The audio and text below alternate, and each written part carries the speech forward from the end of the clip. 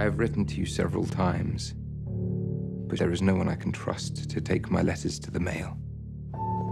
She is away from the house today. That's why I'm able to write this.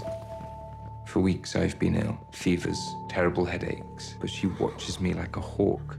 Believe nothing but this. She'll ruin me. She'll ruin everything. Look, Rachel, my torment. She has done for me at last. Whatever it cost my cousin in pain and suffering before he died, I will return in full measure upon the woman that caused it. She's here. What are you going to do with her? Confront her. Come in.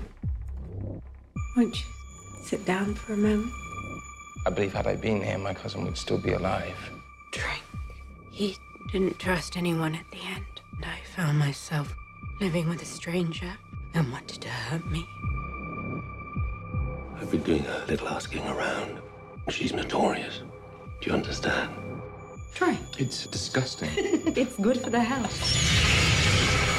You need to read the letter. You must have hated me. You're not the woman I hated. I don't know why you came. I don't know anything about you. All I know is that I like it now you're here.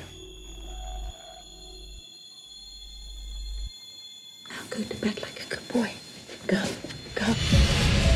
How easy it must be for a woman like Rachel to twist you around her little finger. You know nothing about her. Or is it you who know nothing?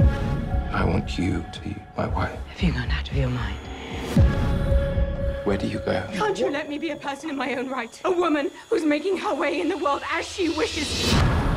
You're completely infatuated with her. You're delusional. Stay away from me! Don't close the door. I cannot be alone with you. I've been worried about you. The headache, the sickness. This is a special batch. I've made it demonstrate. You could lose everything. Everything.